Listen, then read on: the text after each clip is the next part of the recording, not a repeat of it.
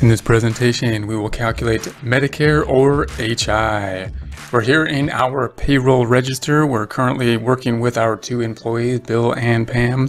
We've got at this point the total earnings. We've also got the FIT earnings. Support accounting instruction by clicking the link below, giving you a free month membership to all of the content on our website, broken out by category, further broken out by course. Each course then organized in a logical, reasonable fashion, making it much more easy to find what you need than can be done on a YouTube page. We also include added resources such as Excel practice problems, PDF files, and more, like QuickBooks backup files when applicable. So once again, click the link below for a free month membership to our website and all the content on it. In the OASDI earnings, I want to point out here just the differences between those earnings. We're going to scroll to the right a bit so we can see more of what we're concentrating in on here. So we've got the total earnings, and then we've got the FIT wages and the OASDI wages, and then the HI wages. Now remember that these could differ based on different conditions. The FIT wages would be reduced by the cafeteria plan, as well as a 401k or retirement type plan typically are going to be common things that could differ total earnings from FIT wages, and therefore differ the number that will be used in order to calculate federal income tax. The OASDI for Social Security will typically be reduced possibly by something like a cafeteria plan, and it has this cap.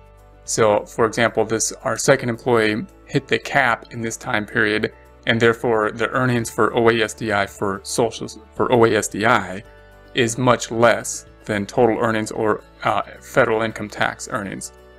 And then we've got the HI, which does not have a cap, but could still be reduced by the cafeteria plan.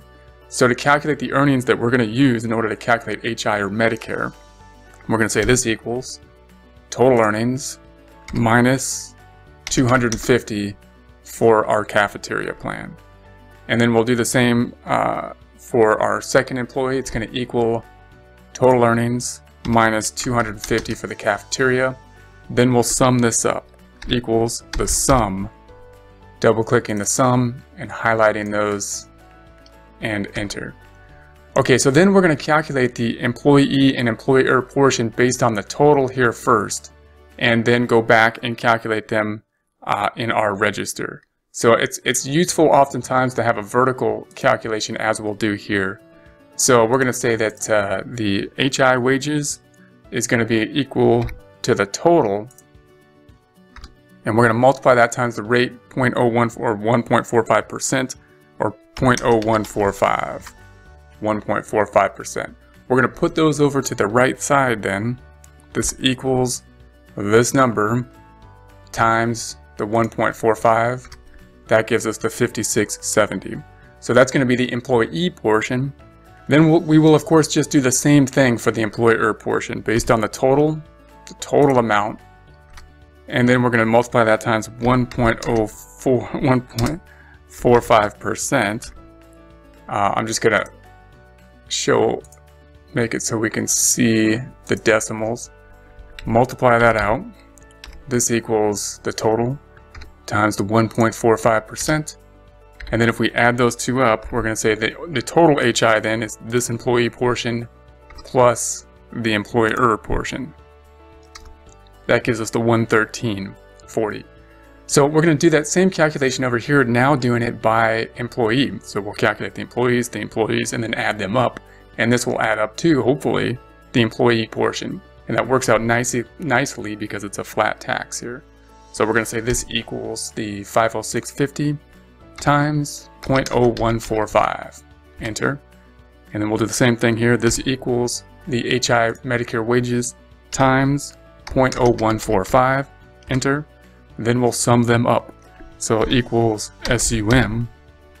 Double click the sum, highlight those two, and enter.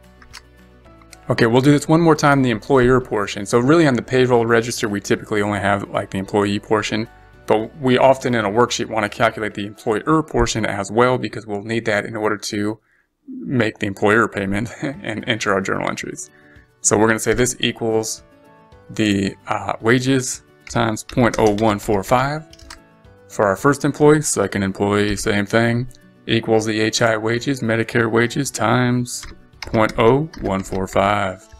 Then if we add those up with our sum function, SUM, double click the sum function and add them up, and we get our totals of the 5670, adding up to the total of 113.40.